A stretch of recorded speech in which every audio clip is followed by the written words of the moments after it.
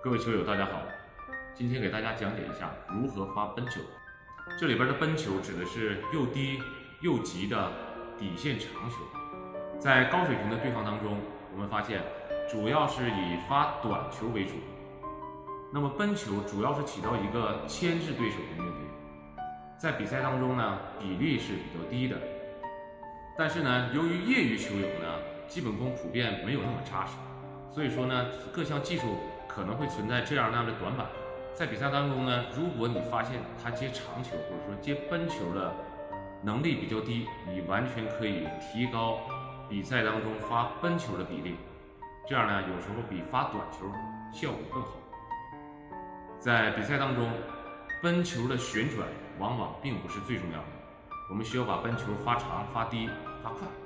让对手很难从容的拉手发力，这样呢，我们就达到了发奔球的目的。发奔球的时候呢，有几个点是需要我们特别注意的。第一呢，就是击球点不要过高，如果你的击球点高于球网，那么这个时候呢，你很难控制住球的弧线，这个球呢就偏高。那我们需要注意的就是，当球下落到与网同高的时候，这个时候呢来击球。那么按照我的经验来说呢，如果想发短球，你的击球点可以稍微早一点，就是说球稍微高一点。那么如果你想发长球或者奔球，那么击球点呢应该比发短球球落下的更低，也就是说击球时间更晚，这样呢比较容易控制弧线。那么第二条呢，就是说身体的重心也很重要。那我们站得比较直的时候，很难用上身体的力量，我们需要把重心放低，尤其是击球的那一瞬间要有一个明显压低重心的这么一种感觉。第三点就是说，我们发短球和发长球的时候，手指手腕运用的比例是不一样的。如果你想发短球，我们是身体带动手指手腕来发力；